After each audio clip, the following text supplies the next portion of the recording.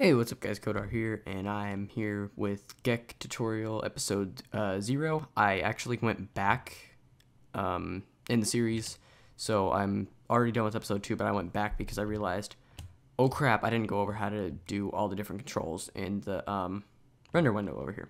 I didn't really go over the windows in full detail, I just like sort of kind of glazed over them, so you'll see that in the future.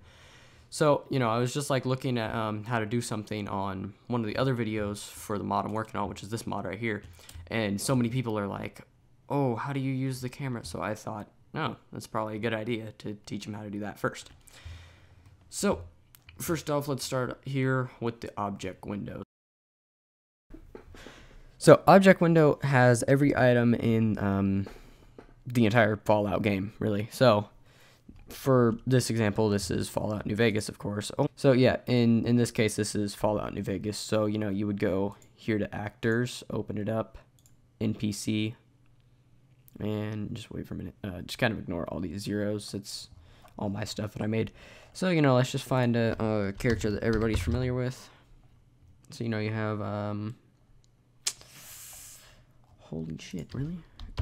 Craig Boone. Yeah, Craig Boone right here. So here's Craig Boone. You can double click on this and open it up, and you can just take a look at Craig Boone. And that's his face, I guess. Gross.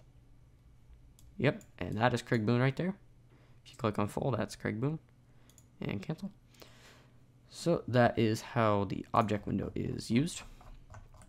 Also, in my case, Charles right here. You just click and drag and you can place them inside the render window. So your cell view down here contains all your different world spaces. So you have your interiors here and all these other different world spaces. These are all like outside stuff though. So right now I'm in Freeside Atomic Wrangler. So what you do to find that is type in Freeside. Well, click here and then type in Freeside, and then Atomic Wrangler pops up, and just double click on it. And then it'll start you off down here, so just use the scroll wheel, zoom out until you get this view. So now we'll go over the render window, which is probably the most difficult to understand because the controls are so confusing. Trust me, I know it took me at least 3 months to get them fully down, and I still screw up sometimes. So to do what I'm doing right now, just kind of move around, hold down space, and just move your mouse.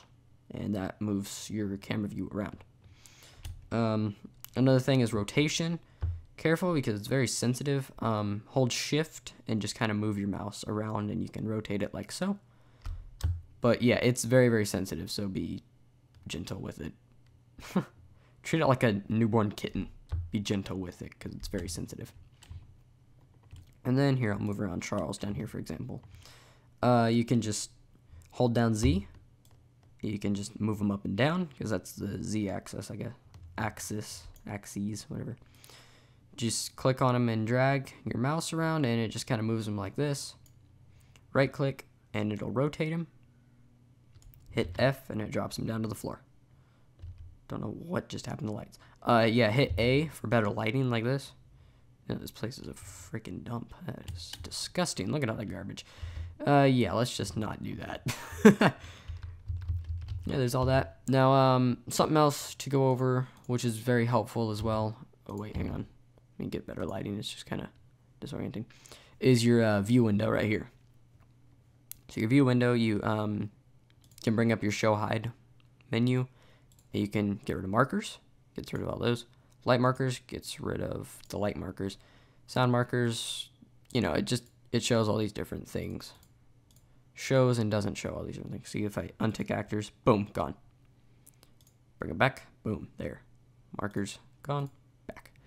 My G.E.C.K is a little bit glitched, so your guys' might be different. Like, it might actually use all the markers correctly, but I don't know. I think the G.E.C.K needs, like, updates, but of course that'll never happen because of the creation kit being out, all that. They kind of focused all their energy on the creation kit, which kind of leaves all of us Fallout modders just kind of in the dark. But, I still make do.